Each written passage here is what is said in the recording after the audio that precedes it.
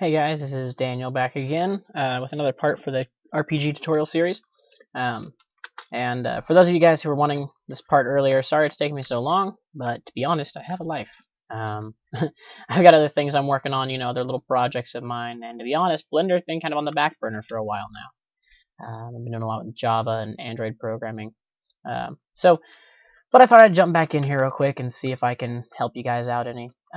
So basically, as you can see, I made a new little level. This is actually recycled from another project of mine, but it'll work for our demo here. And you can see I've added a door over there. Now, obviously, the door is bigger than you really want, but that's not really a huge deal. And I've also added a quick animation. It's 50 frames, and it's just of the door going up, and you can see it there. Pretty simple. But what we want to do is work on event management, which is something that all video games have to use, whether that's so that a door knows when to unlock, or when to trigger enemies to come spawn in, things like that. All of these are important in video games as far as the storyline is concerned. So let's start off. We're just going to take something simple, sort of like you'd see in a Tomb Raider game or a similar RPG strategy game or puzzle game.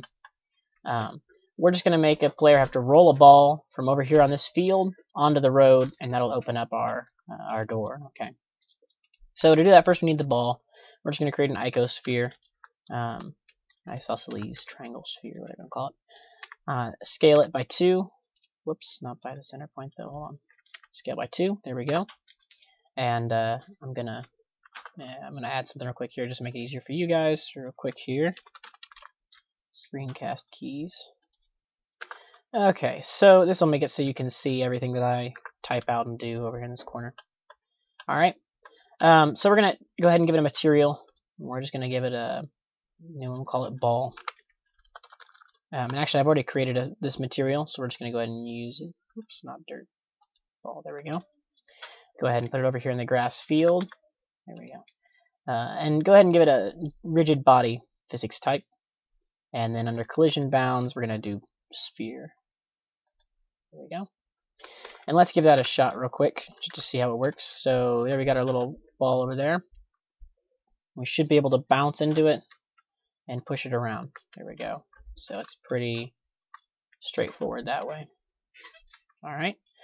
Now, we need to figure out a way to trigger that door. And the easiest way to do that, and the way that we're going to use, is to use what's called a sensor mesh, or a trigger mesh. Okay, and this is the way it's done in all the Quake games, and the Quake derivative games, and a lot of games, actually. We're just going to go create a cube, okay, move it over onto the road, and we're just going to scale it by X and by Y to scale it until it's roughly the size. Okay, we want it to be actually a little bit smaller, that way it doesn't falsely get anything when we're good there. Okay, and of course now if we play the game just like normal, we're just going to run into it. It's just like any other obstacle. But obviously we want it to be a sensor. So instead of static, when we have it selected, instead of static, go to sensor. Now when we run into it, we actually go right through it as though it was like water. And in fact, water a lot of times is used for the sensor, is using a sensor object type.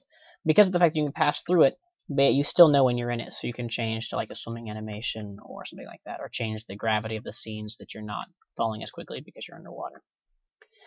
Alright, so now what we're going to do is we're going to add a sensor here. Okay, let me zoom in a little bit so you guys can see it's easier. Add sensor. We're going to do the touch sensor. Where'd it go? There it is, touch sensor. Okay, material, ball.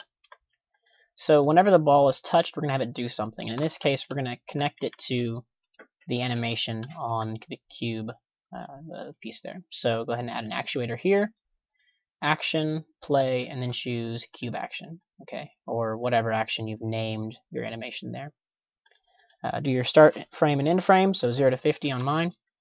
And now, just for simplicity's sake, we're actually just going to put it right here so it drops straight on. And as soon as it touches, it raises up the door there. Okay. So let's put it back over here and let's give this a shot and see. Make sure it's working like we want. When we roll this on, it should open the door. And it does. There we go. Now, of course, in a real example, once it rolls back off of the pressure plate or whatever you're using, the trigger plate, you're not going to want it to stay open, you're going to want it to close again. And the way we do that is really easy. We just change this from play to flipper. Okay. When it's touching, it's giving it a 1 signal or a true signal. And the flipper, it basically says if it's true, tell it to go up. If it's false, then play the same animation backwards. So I'm just going to keep the camera over here for now. And if we run over to it, push it in, it goes up until the ball comes out of it, and then it goes back down again, which is what we want.